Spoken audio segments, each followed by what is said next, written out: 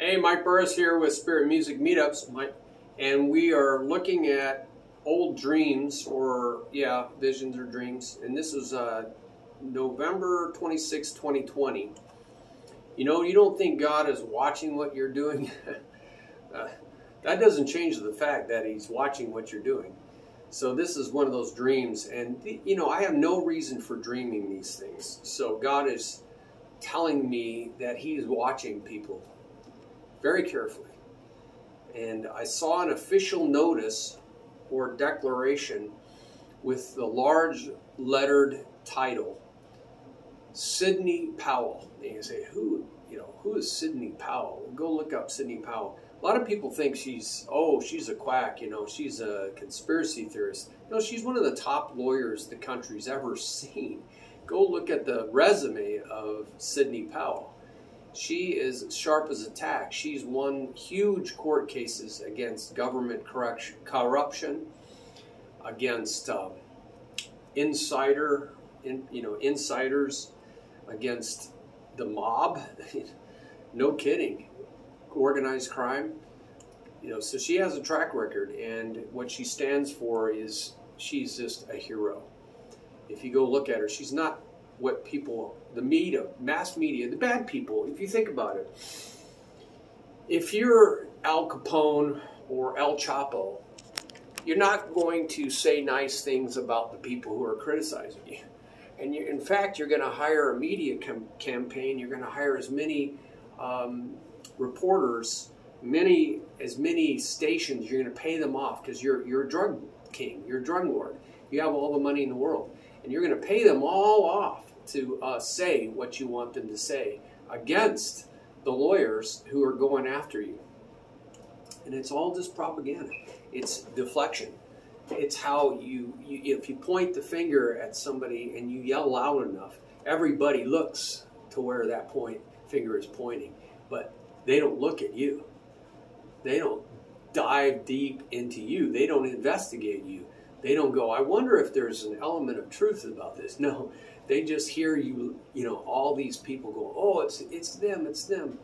Anyway, I saw an official notice or declaration with large letters titled Sydney Powell in blue-green color, and the page had a blue-green border also. Note, I found the color with Google. That was hard. It's called Peacock. So I was like, what is this color? Why is this color so important? God's really into color. He's an artist. And it's called Peacock. No, not only is this the color I saw, but as soon as I saw the name, I knew that was the right color. So as soon as I saw Peacock, I knew it. It's the Spirit just speaks. And concerning dreams, they say a peacock is a great sign indicating regrowth, birth, new life, and rejuvenation. They are omens of prestige and success. It is a positive sign for the future that brings luck and happiness. That's what dream experts say. I had a dream by God once with a peacock in it, and it was in God's house, and it had to do with future knowledge of great success. The peacock was the Holy Spirit. I couldn't catch him. And the Lord just said, call him over to you. I couldn't catch him. I tried to run after him. I couldn't catch him. It was in God's house and had to do with future knowledge of great success. Yeah, he was like fortune. Back to my dream. What was inside the borders was a picture of a mission building, like an old church, Mexican, but it was rounded like Mexican. It was not rounded like Mexican missions, but with a stately looking A-frame, front roof with the sign of the cross on it. It was a large building on a beautiful estate, like a southern mansion.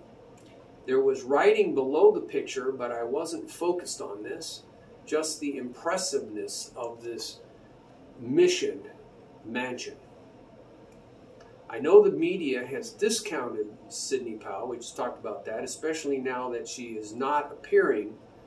She decided not to appear. She has her own company called Defending the Republic. especially now that she is not appearing with the Trump team of lawyers. You know, there was a team of lawyers. She stopped appearing. At first she was appearing with them. So now they're like, oh, she's being dissed, blah, blah, blah. But then again, she always had her own independent firm. But the Lord is clearly saying that He is behind her great success with the things that were going on. If you want to read the details of that, you have to go out to the text. She was very involved, and she will be bringing this to court if the courts cooperate, because there's a judicial system. So there's operatives, enemies within. The Constitution knows about this. There's 20% of America had loyalists to England. So they wrote it in the Constitution that there was this thing called enemies within, because 20% were spies or loyalists to England. So, you know, they were sabotaging our government. He has officially declared, but the Lord is clearly saying that He's behind her great success with these cases that she will bring to court. And this will take a long time, by the way. Court processes are extremely slow. And there's appeals and all this stuff goes on. He officially declared her as His mission, and it is big as a mansion in grandeur and will be Peacock successful in the future. You know, things take time. And the Lord has to do a lot of things behind the scenes with a lot of people's lives. He's not just dealing with one situation. Seek the Lord to open your eyes so that you have Ido, vision, to understand. It's a Greek word meaning to mentally perceive. It's the knowledge the Lord calls us to, Jeremiah 31:34. And open your ears so that you may ikuo, hear with understanding. That's where we get acoustic. Greek word means to hear, to understand. Jesus said, open their eyes, open their ears. He said this often. If you don't get this Holy Spirit revelational knowledge, all you will ever see and hear is the physical realm right in front of you, which is usually an illusion. And you will be greatly deceived because outward appearances are often deceiving. And you can't judge a book by its cover. And the great deceiver, who is Satan, is in the world really having a heyday with the media, our physical eyes and ears. Even so-called fair and balanced, the fair and balanced Fox channel is, you can see this, often a joke. Even the spokesman, the top spokesman, you'll see that they get compromised. They're being told what to say in many cases. It seems many in the line-frying media are getting their resumes revised to be ready to jump to the Harris-Biden regime. Yeah, you look at how many people have left the media and have joined their team. Because they were working together, hello, and that's exactly what it will look like. And more people will be leaving and being part of the team.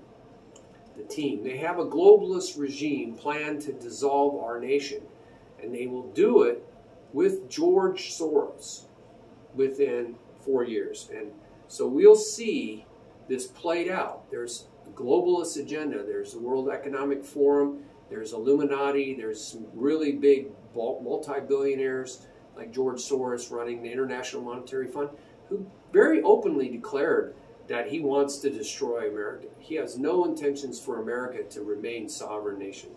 And there will be no 2024 if they are allowed to continue in power. They have a demise in plan. They want to prevent, right, freedom. They want to prevent fairness. You'll see all the details out there at the link. That's why everything is at stake now, why God is showing all His prophets every day what is really going on. So the church will wake up from its slumber and intercede. That's what we were told to do. Stand with the Lord's great armies to fight the good fight by faith. Relational trust and dependence. Fight along His side. Speak against the demons in the name and authority of Jesus Christ. These are our weapons of warfare. Read Ephesians chapter 6, verse 10, 2 Corinthians 10, 3 through 5, and do them. Pull down demonic strongholds with your weapons, right? Your tongue. Fight for the truth, righteousness, and justice. Fight. Don't complain or doubt God's ability. Pick up your weapons and fight alongside him. I don't know how many times God has told me this. Fight, fight, fight. No retreat, no surrender. Don't roll over and play dead. Now, this was back in November 26th of 2020. A lot has happened since then. Haven't we seen this played out? God said, if you allow this to happen, the agenda is moving forward. The globalist agenda is moving forward. And that's exactly what has happened. America is under attack. Big time. And I thought it was just starting. And I was like, oh, this is pretty bad what we're seeing towards the end of 2020. It gets much worse, doesn't it? And it's going to get much worse because the church hasn't repented. They haven't done the things that the prophets told them to do. So this is the way we see it all through the judgment of Israel, God's people. If they don't obey, if they don't do what it was the prophets that speak and see for God. If they don't do it, then it gets dragged out. The plan gets dragged out. They have to learn to trust and obey, for there is no other way to be happy in Jesus but to trust and obey. It's the same word, trust and obey. It's the same thing. Nothing's changed. And so the church has to wake up.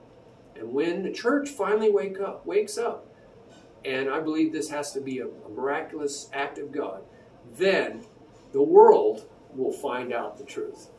Because as the church goes, the world goes. It's not the other way around. It's the church was supposed to be the light. But if the light is darkness, oh, how great the darkness is. So they put their light under a bowl. They no longer spoke the truth or stood for the truth. They complied. They conformed to the image of this world. They listened to the line-frying media. They actually believed propaganda of the media. They think that those companies that are run by 6 major corporations all saying the same thing. It's ticker tape parade, you know.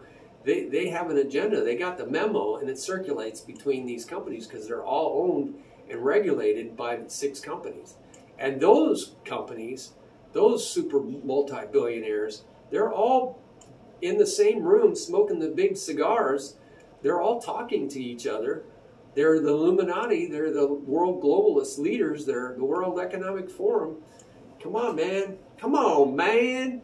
Wake up, man. Wake up and smell the coffee. All right. Can't wait to hear what you guys have to say. I'd just love to be a fly in one of those rooms, wouldn't you? A reporter fly. Report what goes on in those rooms. Because I was aware of these rooms in my companies that I work for. You know, all these decisions were made behind closed doors. Smoking cigars, drinking cognac, out on the golf course making decisions that would affect literally thousands of people, hundreds of thousands of people. So a few bad apples ruins the whole bunch. That's the old saying, right? A few bad apples rots the whole basket. That's what we got. That's what we got. The kingdoms of this world are the kingdoms of Satan. Jesus said he's the God of this world, the prince and power of the air. And so all the kingdoms were being offered to Jesus in the name of Jesus. Bye-bye.